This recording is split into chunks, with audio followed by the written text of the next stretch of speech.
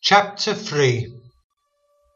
Now Moses kept the flock of Jethro his father-in-law, the priest of Midian, and he led the flock to the backside of the desert, and came to the mountain of God, even to Horeb.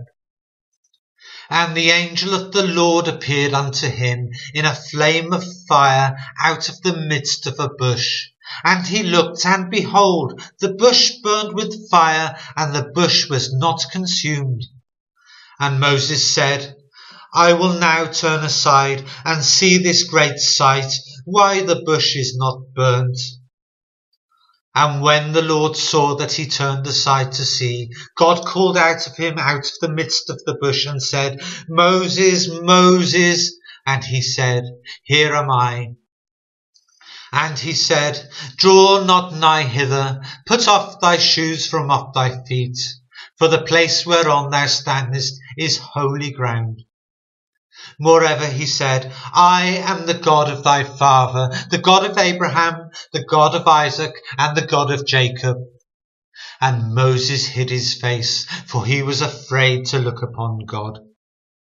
And the Lord said, I have surely seen the affliction of my people which are in Egypt, and have heard their cry by reason of their taskmasters, for I know their sorrows.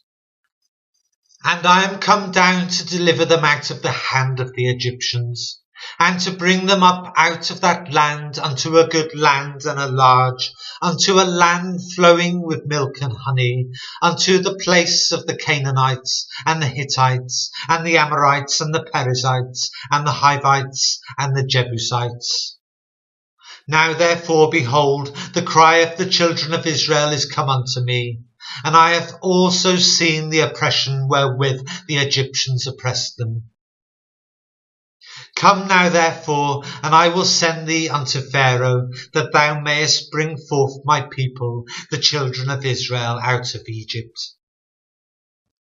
And Moses said unto God, Who am I, that I should go unto Pharaoh, that I should bring forth the children of Israel out of Egypt? And he said, Certainly I will be with thee, and this shall be a token unto thee, that I have sent thee. When thou hast brought forth the people out of Egypt, ye shall serve God upon this mountain. And Moses said unto God, Behold, when I come unto the children of Israel, and shall say unto them, The God of your fathers have sent me unto you, and they shall say to me, What is his name? What shall I say unto them? And God said unto Moses, I am that I am. And he said, Thus shalt thou say unto the children of Israel, I am, hath sent me unto you.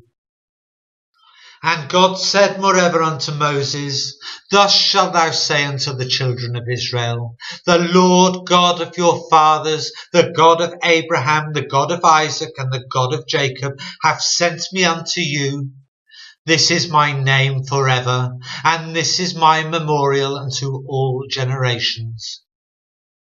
Go and gather the elders of Israel together, and say unto them, The Lord God of your fathers, the God of Abraham, of Isaac, and of Jacob, appeared unto me, saying, I have surely visited you, and seen that which is done to you in Egypt.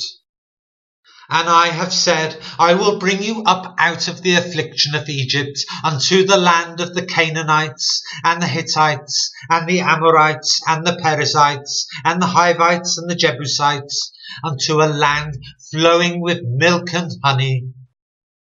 And they shall hearken to thy voice.